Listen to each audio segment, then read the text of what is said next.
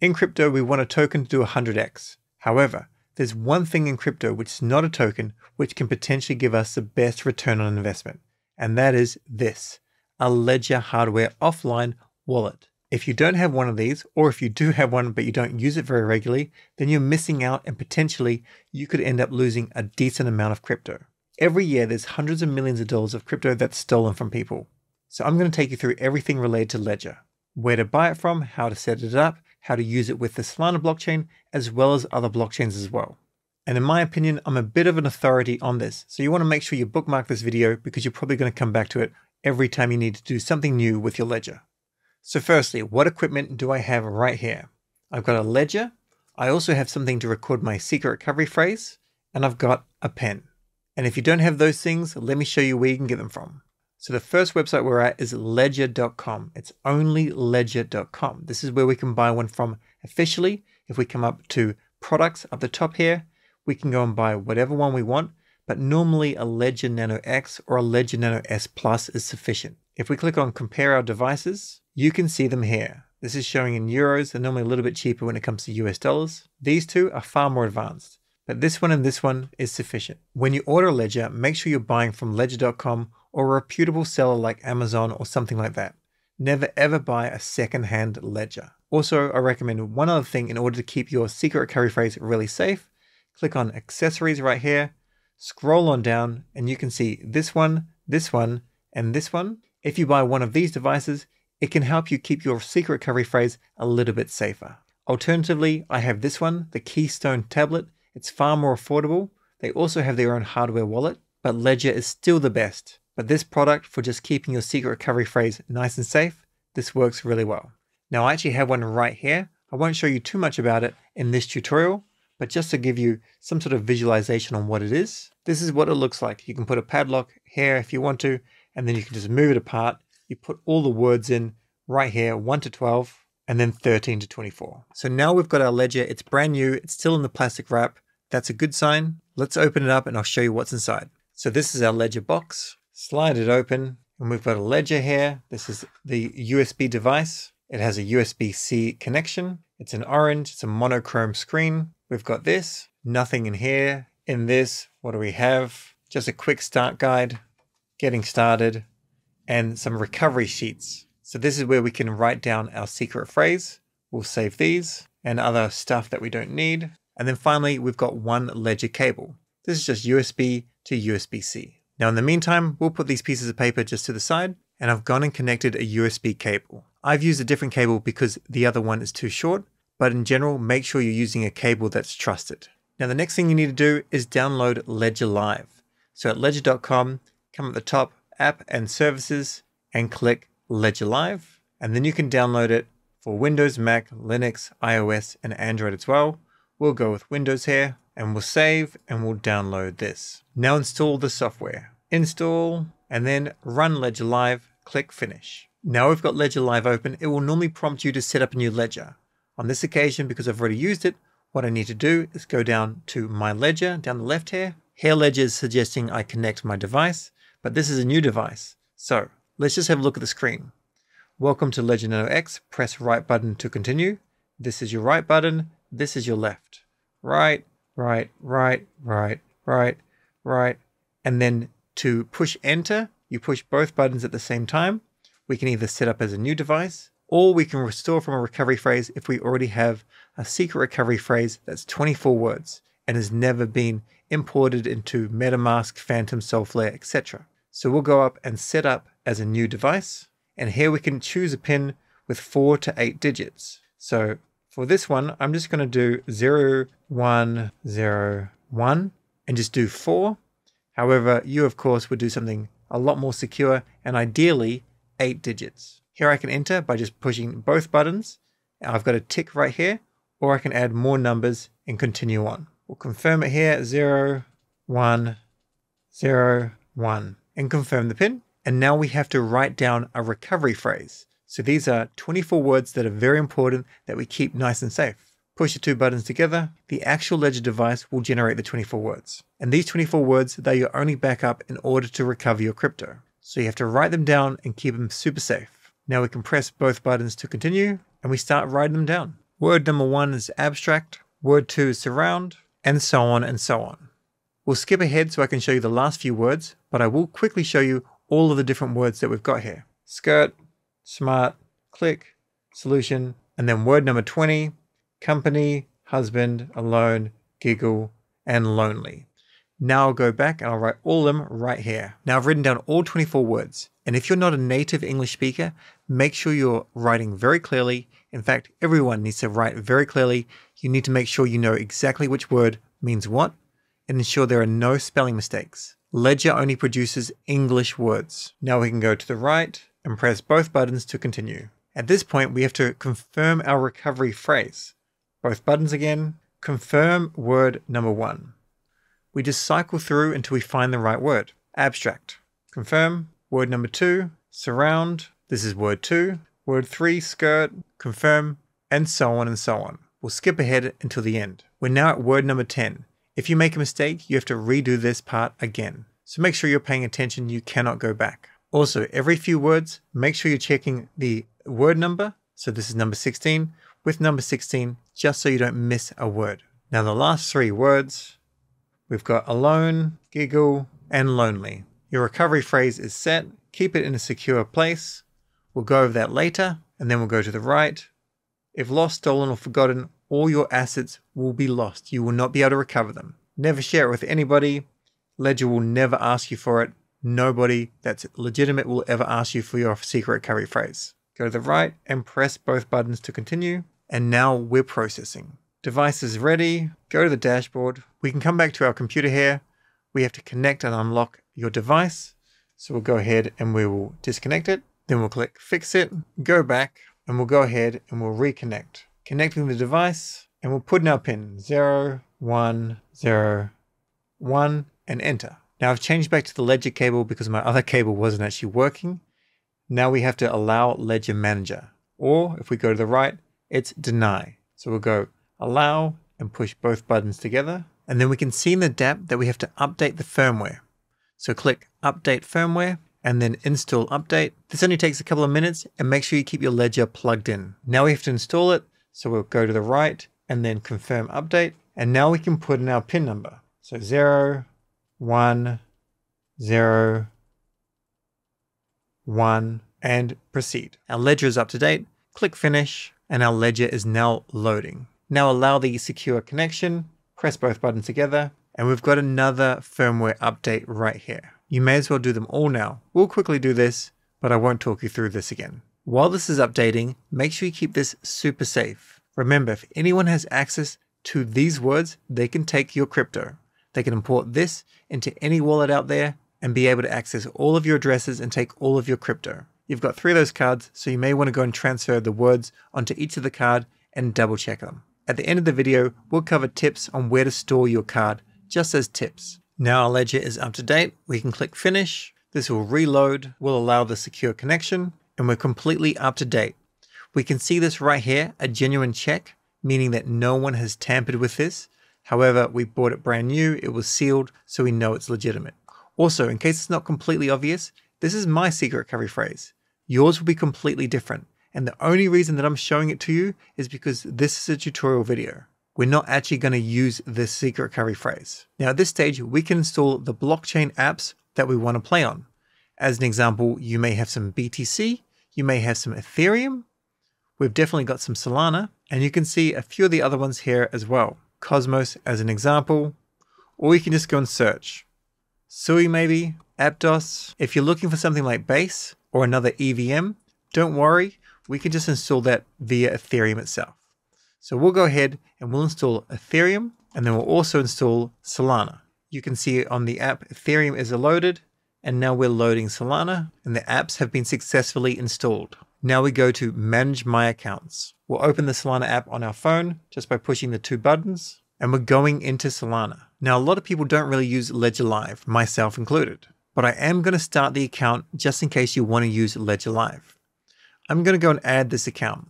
Solana 1, we'll just go and call it Solana Staking. We'll add account and then done. Go over to the left-hand side where it says accounts, and we can see it here. If we click add account, we can go and choose our asset like Ethereum, continue, go back to our app, open the app. It will find the first account and we can just say Ethereum, even just Ethereum 1, that's fine. Add account and done. Now we've got two different addresses here, one for Ethereum and one for Solana, but we can add more if we want to. Just go add account, choose the asset again, type in Sol, we'd select Sol and then continue.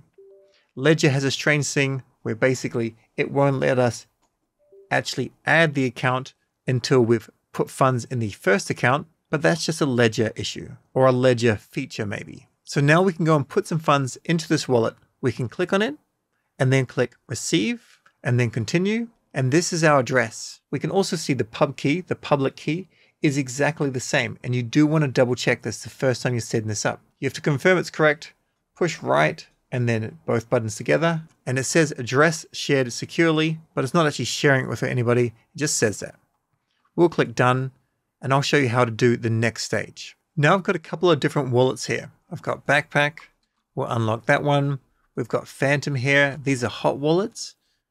And then I have my preferred wallet, which is Solflare. I do encourage everyone that's using Solana to check out Solflare. It just works faster. It's just a fast, feature-rich wallet. It only supports Solana, so the dev team is only working on making this wallet better for Solana, as opposed to the others, which are good choices as well, Phantom, but they support about 4 or more blockchains, and Backpack is in the same kind of realm, supporting more and more blockchains and also building a centralized exchange as well. And over here, we've got MetaMask wallet, and this looks after the Ethereum virtual machine networks like BNB, Base, ETH, Polygon, etc. Now let me show you how it works if we add an address to Phantom. Go to Phantom and then come up to the left and then go plus, add connect wallet. We want to connect a hardware wallet and then connect your ledger and connect. It can see the Nano X and connect and then continue. It's connecting your accounts. It's looking to find the Solana accounts. Sometimes you will run into issues if Ledger Live is running as well. So if so, just close Ledger Live. Accounts connected, click select accounts, and we can see this address is completely different to Ledger Live. Have a look at it. These three addresses, they're entirely different. So if we go ahead and if we connect, say, this one, and then click done, then go back into our Phantom wallet, we're in Ledger 1 here, and then go to account number 1, we can go and send a small amount of Sol just as a test. Send Ledger 1, something small like 0.01, next, and send. This will go into that ledger. Ledger 1, let it do its thing, a little bit of a refresh, 0.01 Sol. But as a reminder, we actually want to send some Solana to this address. Click receive and then continue, unlock the device and then retry. We want to send it here. And that's just because sometimes we may only want to use Ledger Live. The issue is they use different derivation paths. I'll show you what that looks like. So this is the address that we want to import. So if we come back to our Phantom wallet, it's locked itself again. But if it didn't, we could go and send some funds to that address. Alternatively, we can go into our Solflare wallet and then click this button here to make it big. Now on Solflare, let's come up to the top here to this circle and then click plus and then click connect ledger and then click continue. You can see we've got an error here. This sometimes happens when Ledger Live is open. So we'll quit Ledger Live and now it's working and it's detecting your existing accounts. This process can take up to a minute. Doesn't normally take very long at all. So here we can see what a derivation path is. This derivation path right here, this is the one that Phantom uses by default. However, this is the one that Ledger uses by default. Now Solflare, it sees all of them, so we can go and import whatever we want to. We can come in here and we can decide to toggle on all of these if we want to. Or maybe we just want to import this one and this one. And just to refresh your memory, I'll go and paste in the actual address that we copied from Ledger Live. This is it here, 7GU, and then ending in GQB. So that's why my preference is to start off with Ledger Live, because if we don't go and import this, if we click back, if we were using Phantom as an example, and if we clicked here and we started to use this address, we cannot import it and use it strangely in Ledger Live. Now, I'm not too sure how Backpack works. Let's have a quick look here though. Come up here, then click Add Account, Import a Wallet, Solana, user hardware wallet, ledger, NanoX, connect. This is fetching the public keys. And here we can see the funded address, which is this one, but also different derivation paths. So Backpack, it uses the same one as Phantom. Backpack Legacy, it used a different one. Solana Legacy, a different one again. Ledger Live, this one here. But I'm actually looking for this one, 7GU. And under Ledger Live, I cannot see 7GU. So maybe it's under something else. Not there, not there, not there. It's under Solana Legacy. So Backpack has an issue where it doesn't realize that Solana Legacy and Ledger Live seem to be the same, at least for Solana accounts. Either way, we'll go back to Solflare. So we imported this one already. Now we'll go into this one, and I'm going to go and import just a couple of them, like 4 of them. Import, and then I've got them down here. We probably want to rename this as Staking Sol because we know this is the Ledger Live account. And if we set up in Ledger Live first and at least know the derivation path, we can set them all up on the same derivation path. We can still use them with Solflare and Ledger Live, and we can still import them into Phantom and Backpack. It just makes it a little bit easier this way. We've got this one. This one is from Phantom, so we can call it Phantom Ledger. Save that, and then we can rename these whatever we want. Maybe this one is Ledger NFTs. Save that. This one could be Ledger DeFi. Save that. And I have no idea what else to put in this one, but maybe this is a little bit of a degen ledger, which you shouldn't really be doing, but some people will. Like if you've got a decent amount of money, you don't want to keep it in a hot wallet, you're happy to keep it on a ledger, then you can use the ledger degen. Now let me show you moving a little bit of Sol from here. We'll go and send and recipient. We're going to go put this into our staking Sol. It says it's an unused address. We know it's correct. We're going to go with something small, send, and confirm. Now if we go back to Ledger Live, we can see that we can import in another address. So that's just ticked over $1.42. We'll go to our accounts. We've got our Solana staking, add account. We can now, if we want to, go to Solana again and then continue, and we'll add a second account. Now, most of the time, people that are using Ledger Live and only Ledger Live, maybe they're just holding assets. They're not actually using the blockchain like a degen would or like I would. And that's why they may not be comfortable to use Solflare or MetaMask or something like that. They may have a decent bag of Sol. They can go into Ledger. They can stake it. They can stake it with Validator.com. They get a return on their Sol. And in the future, they can unstake it and sell it if they want to. Nevertheless, we now see we've got Solana 2.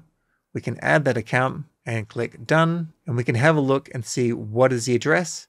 Click on it, receive, continue, and it's CIO. We can see the same thing on our ledger. And if we go into Solflare here, come up here, we can see it here, Ledger NFTs, CIOP. This is the same address. So that's how you set up your ledger. I'll show you a couple more things still though. Let's go up to Phantom. We'll put in our password and we'll unlock it. And now we'll go and we'll import the wallet again. We'll connect the hardware wallet. We'll connect and we'll find the one that was on a different derivation path. Connect. Because it now has funds in it, it should be seen by Phantom. I need to go back to my ledger. I'll reject that, and this should work. However, maybe it's not working because I've got Ledger Live open. We'll give it a refresh. We'll try again, continue. And here you can see accounts connected. Select accounts. You can see this one right here. Remember, it's on a different derivation path, but it can see it once it's actually been funded. Then we go ahead and we can import it. Done. Go back into Phantom. We've got Ledger 2 and we've got Ledger 1. Now it's the same deal when it comes to Backpack. We come up here, add account, import the wallet again, Solana, use a hardware wallet, Ledger. It'll fetch the public keys and then we can just add them. So we can see the fund addresses and you know we can do the other ones as well. We'll import the wallets and then we'll go up into our Backpack. We've got Ledger 1 and Ledger 2. Now this should be obvious, but if you rename a wallet address, it doesn't update on the blockchain or anything like that. It only updates locally in the actual wallet that you're updating it in. So if we name them over in Solflare, they won't update here, they won't update in Phantom, they won't update in Ledger Live. And if we change computers and use Solflare again, we'll of course have to go and actually update the name again. Now let's cover how we can actually move crypto. So do we have an NFT in this wallet? It seems as though we only have some scam NFTs. We can move one of those if required, but we'll have a look and see if we've got anything better than that. We've got this older wallet here that's staking some bonk. So we'll jump in here. I've got my orphan, Dean's List, Namaste, and a few other things here. So as an example, maybe I want to take this particular comic. This is a DJ Ape comic. I can take this and I can send this onto my ledger. So for recipient, I'll click here and just scroll on down until I see it. So I'd probably put it into Ledger NFTs as it's an NFT and then click send and confirm. This is going from a hot wallet, so I don't have to confirm anything on my ledger. Let's change this now. We'll scroll on down to Ledger NFTs and we can see it like this. There's no Sol in here at present, so if I wanted to send it somewhere else, I need to seed it with some Sol first. Now I'm going to add this wallet here into Ledger Live. I will approve it and done. So even though we can see it in Ledger Live, we can click on accounts, Solana 2. It will not show us any NFTs, not with Solana. I'm unsure if any blockchain shows NFTs with Ledger, but we can't actually see any NFTs, which is one of the reasons why people use Solflare. Now what I'll do is I'll go and I'll take a little bit of Sol from this wallet, nothing crazy, just a small amount, and I'll go and send 0.01 and I'll put it into this wallet like that, send and confirm. Transaction is complete. If we come back here and give this a refresh, we should see $1.42 worth of Sol in this wallet as well. I've synchronized it, but it hasn't updated. There it is. It can be a little bit delayed with Ledger Live. Now let me show you how you can move things from your ledger to another wallet. So we'll go into Solflare to do this, and we'll go down and we'll go to our Ledger NFT, jump into our NFTs tab. Then we're going to move this back into the original wallet. So we'll send and then select the address, come on down and click Staking Bonk, and then click Send. You can see it says failed to sign the transaction using Ledger. Now what this normally means is that you have not enabled blind sign. Blind sign needs to be turned on. Let's turn it on. So we're in the Solana settings. And if you're not in there, in the actual dApp, just quit and you'll see Solana, install app, control center, and Ethereum. We'll go into Solana and then go to the right to settings and then allow blind sign. Push both buttons together. It's currently defaulted to no. Go down to yes and push both buttons again. Now we can go back and we'll be good to go. So what is blind sign? Blind sign is where Ledger wants to go and do a transaction, but it cannot show all the information on what's actually happening on the blockchain on your ledger. I'll show you what it looks like in a second, but it's basically saying, do you trust the action that you're performing? Because we cannot simulate it for you so that we can actually work out what is actually happening. Whereas if you're using Solflare and other popular wallets, it will normally show you what's going to happen. As an example, you're listing an NFT on Tensor. That will not say that on your actual ledger, but it will in your Solflare. So now let's go here. We'll take the recruits. We'll send it. We'll go and send it back to Staking Bonk and we'll click send. And we have to confirm the transaction right here. It says unrecognized format. This is normal. Push to the right. The message hash, which we're not going to be able to read. Push to the right. And then the only option is to approve. So push both buttons together. And now we've approved the transaction. Every time you update your ledger firmware, it will reset back to no. So as soon as you've updated it, go and turn it on to yes. Otherwise, you'll be troubleshooting that problem for ages. We've sent our NFT. We'll come here and we'll get rid of this small amount of Sol. And I'll go and send it back to this wallet right here so I can show you how to do it. Send and then confirm the transaction once again and approve. Now with your ledger, you normally have more money on it. And because you've got more money on it, you're a little bit nervous when you send something. So as an example, this is worth $1,600. If I go and send it, I can go and find the address using Solflare, but I can also double check the first 4 and the last 4 characters. So CIOP, I can select it, I can see it here, and then I can send it. It's all about labeling your addresses and making sure it is correct. If you're nervous, go and send like 1 cent of Sol to the address, then go and check it, make sure it's there, and then go and send it the exact same way, only this time with $1,000 or 100,000 US dollars, or your prized NFT or whatever it may be. Now, how do we do it from Phantom? It's exactly the same way. So we've got this one, we've got this one. We can just click on this and I can go and send it back to, say, this account. I can either copy it here or just in Ledger 2, click send, and using the address book, go and find it and then click max or whatever it is that I want to send, and then next, and then send, and then confirm it on my ledger, write, message hash, and approve. And that's sending that Sol. Backpack, it's going to be the same way again. So let's have a look here. We've got nothing in this one. We've got a little bit in this one. I'm going to jump into my Solflare and I'm going to go and I'm going to copy this address, GTDX, back into Backpack, and I'm going to go send it. I'm going to paste it. These are the last 4 characters. Push home. We can see the first 4. Next, send whatever you like, review. You can see it is simulated here. It's just done in a little bit more of a technical way. We'll approve, and then we'll go and we'll approve it on our ledger. Now, the final thing I'll show you is MetaMask. We'll jump into MetaMask and then click up here and then add account or hardware wallet, add a hardware wallet, and then select ledger. And then before we go any further, let's go out of Solana, quit that, and then hop into Ethereum and then go continue, NanoX, connect. And then this also allows us to select the derivation path. So legacy, ledger live. It's easiest just to go with ledger live. So here we can go and import, say, 3 accounts if we want to, unlock them. And now if we want to, we can go and send a small amount of BNB, or maybe there's something on another blockchain. Maybe we've got something on Base, a little bit of ETH. We can go and take some ETH. We can go send. We can scroll on down and we can go to Ledger 3, select it, and we can go and do something small. Push this button, maybe 10 cents, continue, and then confirm. It will take 60 seconds because this network is a little bit slower, or quite a bit slower than Solana. But normally it's not going to be 10 seconds. Then we just go here, Ledger 3, and we'll see this come through shortly. Ta-da! Now, if we want to send this back to another address, we can just click send, find the account, max. I don't know what it's going to cost in gas fees, but we'll click continue. Looks like it's going to be okay. We'll confirm.